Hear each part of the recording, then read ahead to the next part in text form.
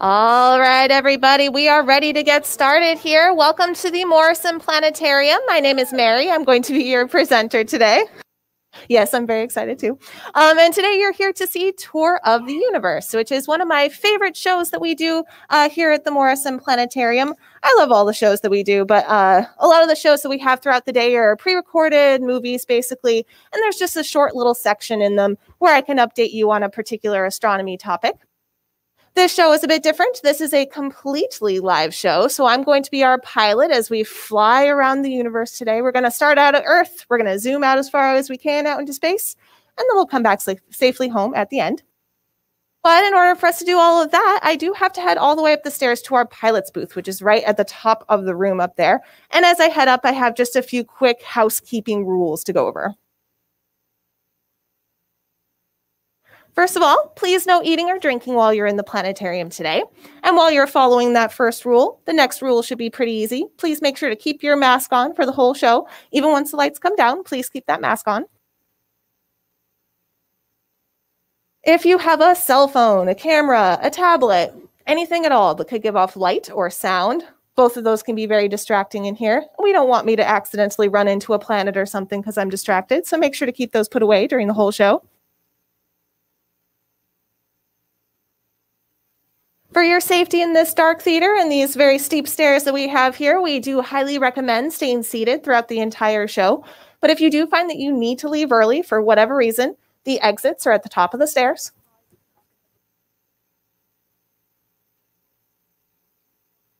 And last but not least, this can create a very immersive experience. So if at any point you feel any dizziness, any motion sensitivity, just close your eyes for a few seconds, and that should help your brain remember you're just sitting in a chair in a planetarium, not actually flying around in space. So without further ado, go ahead and sit back, relax, give me just a minute to move into our pilot's booth here, and we will get started.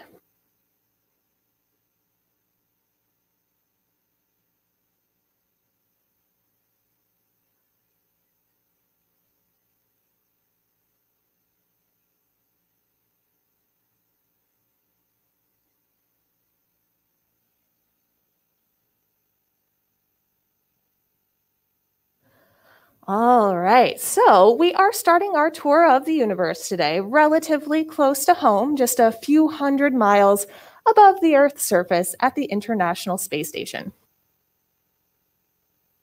And you may notice that the Earth below us looks rather uninteresting and dark right now. And that's actually pointing to the fact that everything we're going to see today in the show is based on actual data.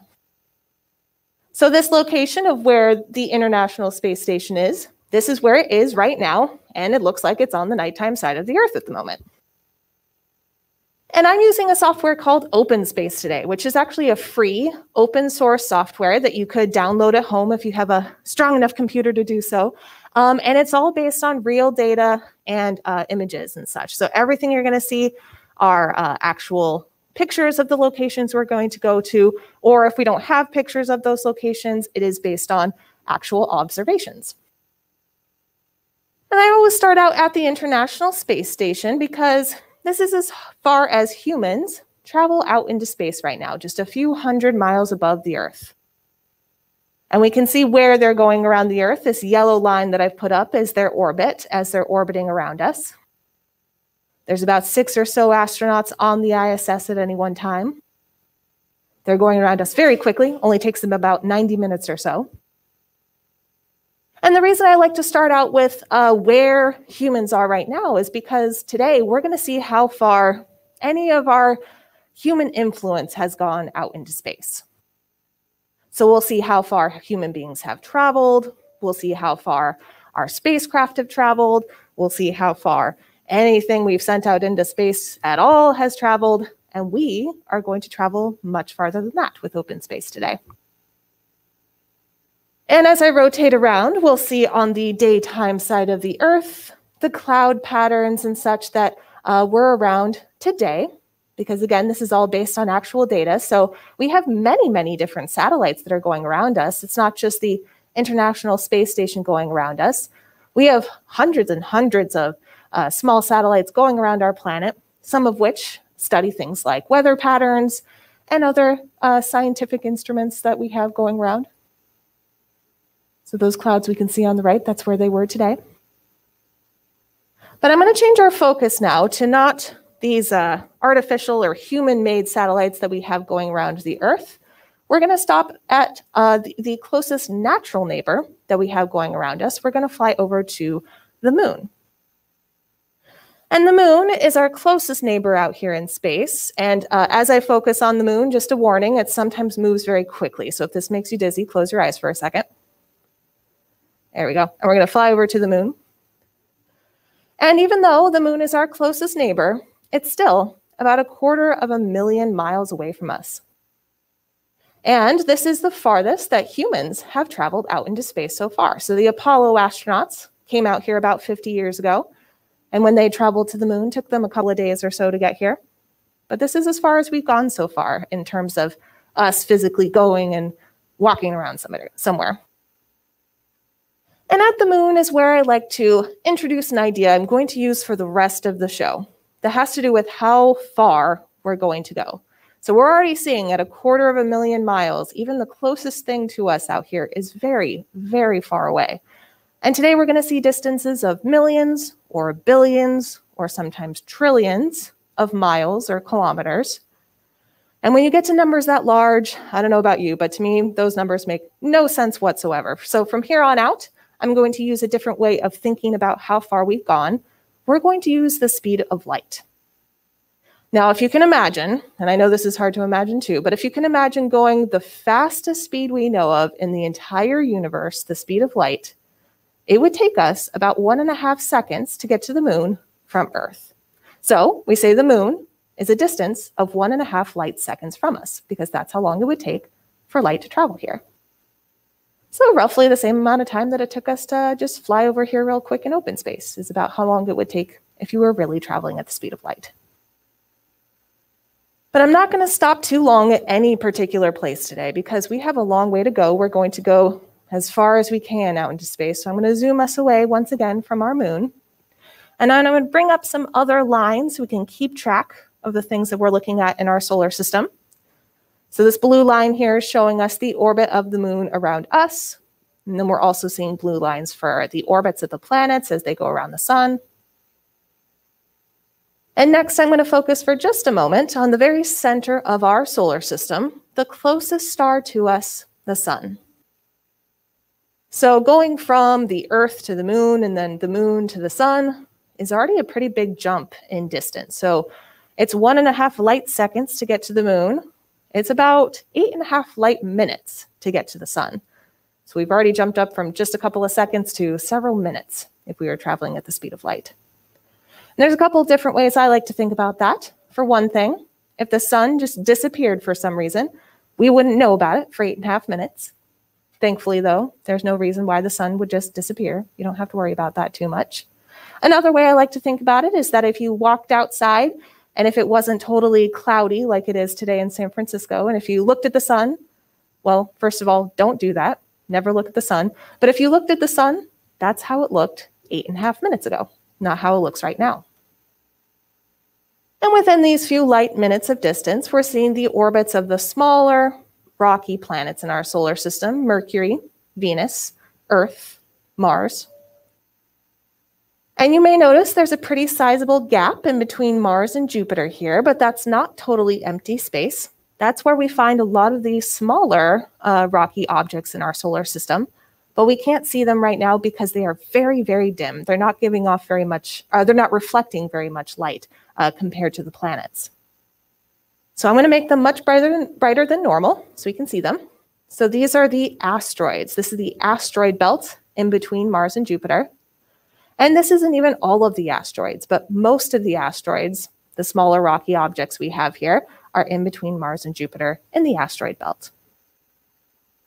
And I don't normally visit the asteroid belt, but today is a special day. Today is Asteroid Day. So I feel like I must visit at least one location in the asteroid belt. So we're going to visit the largest object in the asteroid belt just real quickly. We're going to fly over to Ceres. So here's the orbit of Ceres.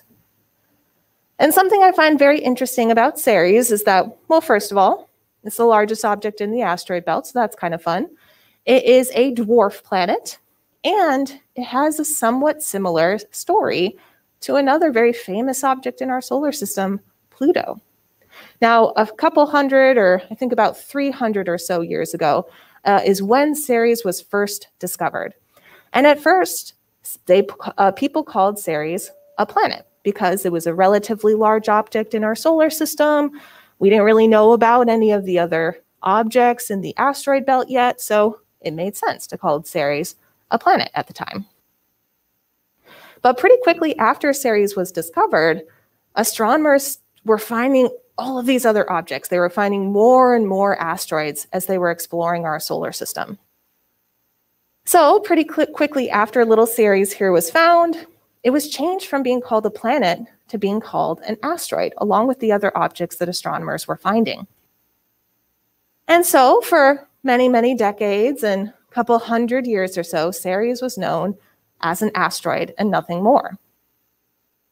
But then, not too long ago, several years ago, the Dawn mission was sent out to Ceres and also Vesta, one of the other large objects in the asteroid belt.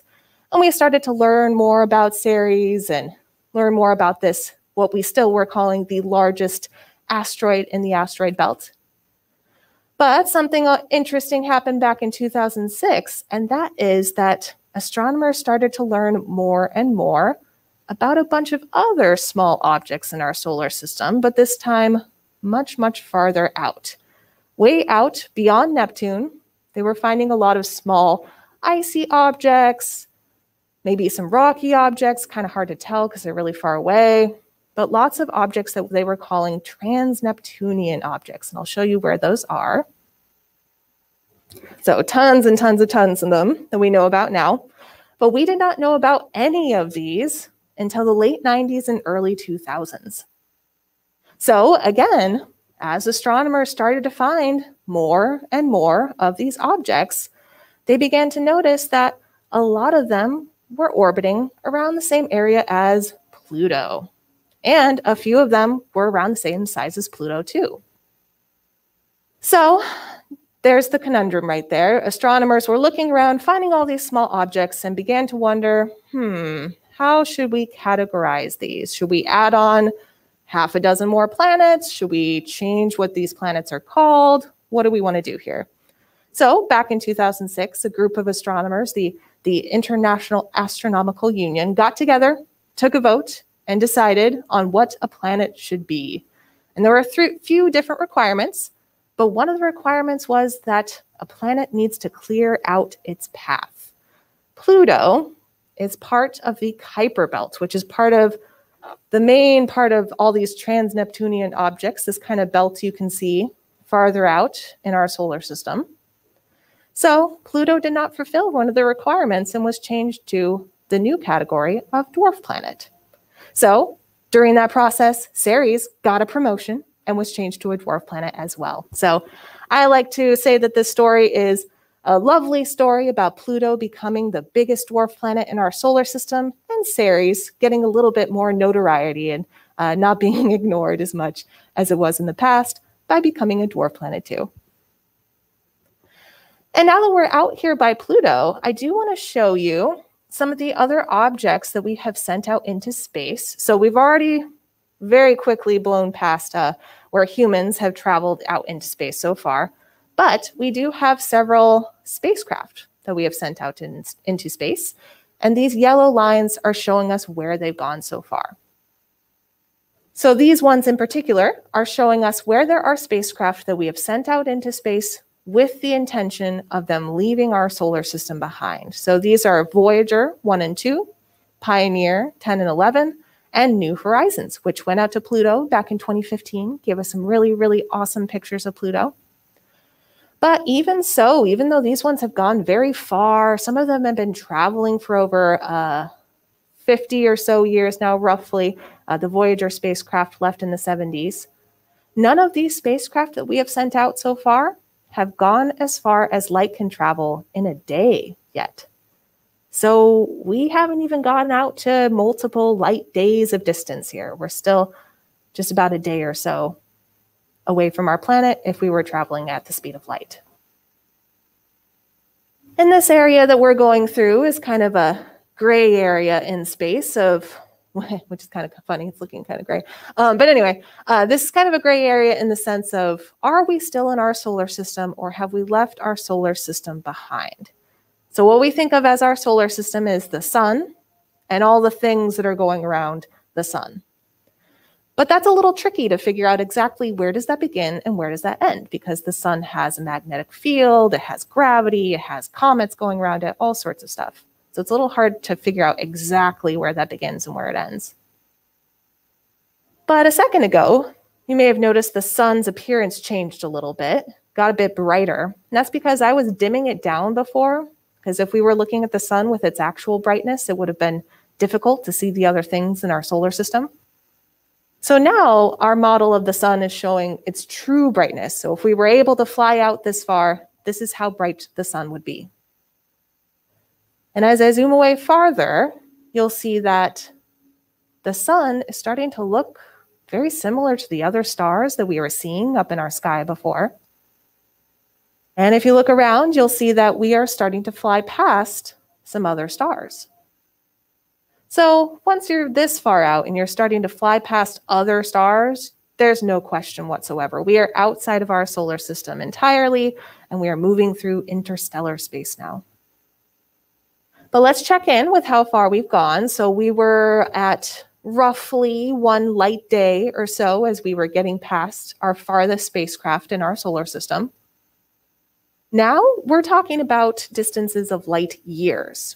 If we were to travel to the closest star to us outside of our solar system, Proxima Centauri, which is part of the Alpha Centauri system, it would take about 4 years traveling at the speed of light.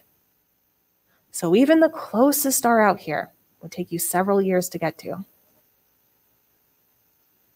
But we're going to keep on going. We still have quite a long ways to go as we fly a few tens of light years now away from our solar system.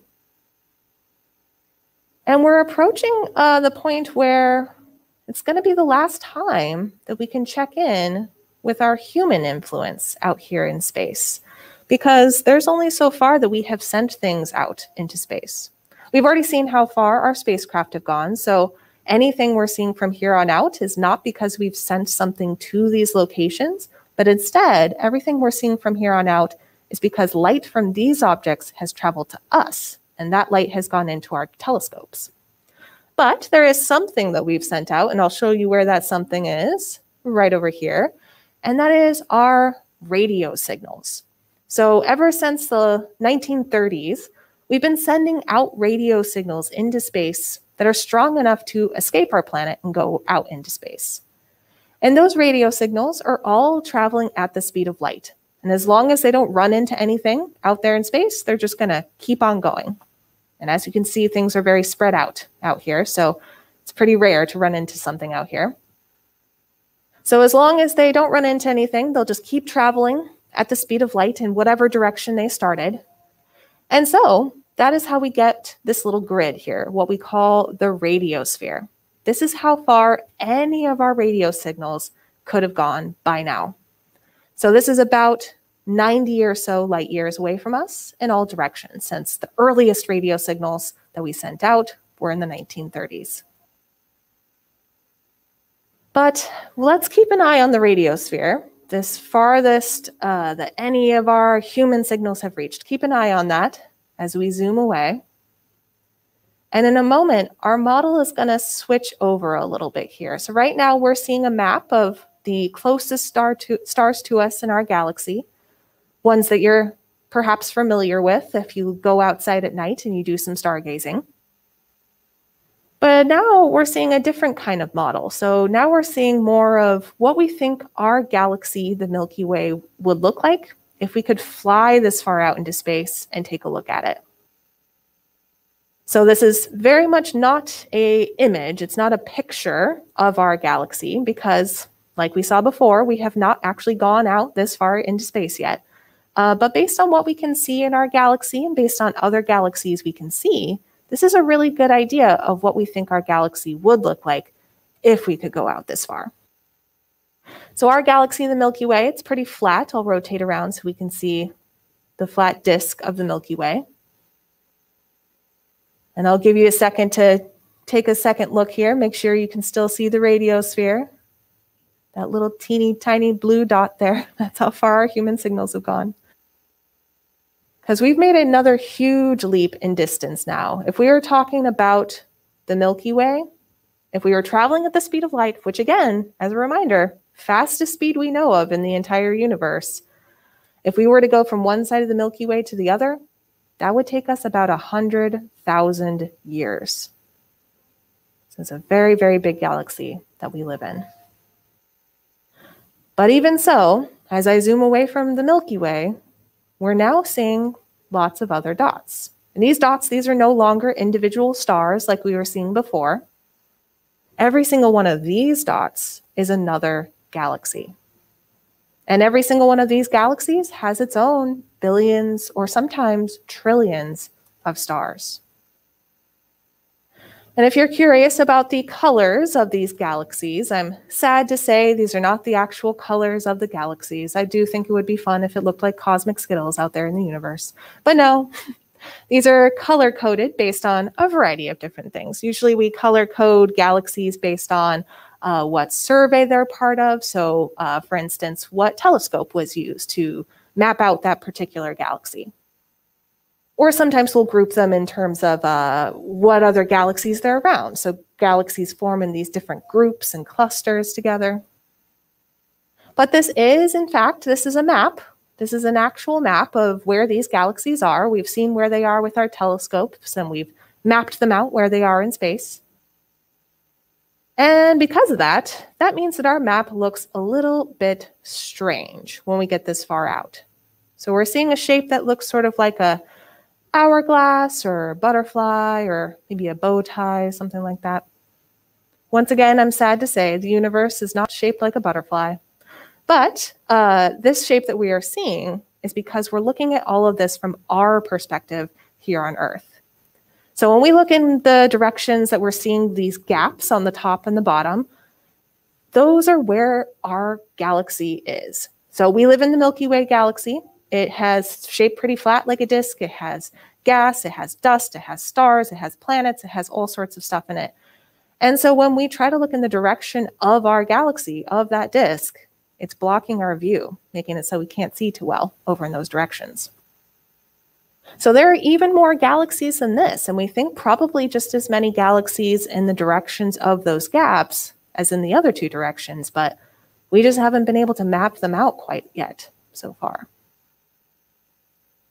And at this point, we are looking at distances of billions of light years. This light has traveled for a very long time to get to us and get into our telescopes. And because of that, there's kind of a fun aspect to that as well, in that we're sort of time traveling in a way when we observe these galaxies way out here. Because since it does take so long to get here, that by the time we're seeing these objects, we're seeing them what they were like in the past. So for instance, like I mentioned at the beginning of the show, if you were to look at the sun, again, don't do that, don't look at the sun, but if you were to look at the sun, that's how the sun looked 8.5 minutes ago, not right now. And this, what we're looking at with these galaxies, is what our universe was like billions of years ago. And because of that, that means there's only so far that I can take you. There is an edge to everything that we can see in our entire universe, what we call the edge of our visible universe. And that is all over the dome here now, what we call the cosmic microwave background. Now, when you walk outside at night and you look up at the sky, you're not going to see this everywhere you look in the sky. Thank goodness, that would scare me. But if you could see microwave light, a lower energy form of light that our eyes can't see, but our telescopes can see, then you would see this every single place you look. And this is light that was around a few 100,000 years after the Big Bang. So this is the earliest light that we can see. So I like to refer to it as the baby picture of our universe, since it's the earliest light that we can detect. But since this is the edge of where we can go, that means we've got to wrap up our journey and fly on back home. Now keep in mind, as we fly on home, If we were really traveling at the speed of light, and if we were really this far away, this journey would take us about 13.5 billion years. But thankfully, we're in the planetarium. It should only take a couple minutes. And as we zoom on back home, one last thing I do like to leave folks with is that all of this we've been looking at is not even everything we know to be in our universe. There's some really mysterious things out there, things that we call dark matter and dark energy. Dark energy is some mysterious force that is causing space itself to accelerate as it expands. Dark matter is some mysterious substance that we don't know exactly what it is, but we know that it doesn't interact with light how we expect. And while we don't know exactly what these two things are, we do know that combined, they make up about 96% of our universe. So all of this that we've been seeing is a teeny tiny fraction of everything that we know to be out there. And that may make people feel rather small and kind of uncomfortable. And I agree, that makes me feel kind of uncomfortable sometimes too. But one way I like to think of it is that, well, yes, we are this one tiny dot in this gigantic universe, but look at all of this that we have found so far. And there's a whole lot more to discover and a whole lot more to learn about. And that's pretty exciting. But even so, I'm always pretty relieved when we get back to the radiosphere, back to our home human realm of the universe, as we've got about 90 or so light years left to go. In a moment, we will re-enter our solar system and see the farthest spacecraft that we have sent out so far. And we're going to head back to the third planet from the sun, which is also the only place in all of this that we have found life at all so far, which is another pretty incredible thing to think about. And with that, we are back home. Hooray! So I want to thank you all for joining me today for our tour of the universe. I hope you enjoyed flying around in space with me today, and I hope you all enjoy the rest of your day. Thank you so much for coming.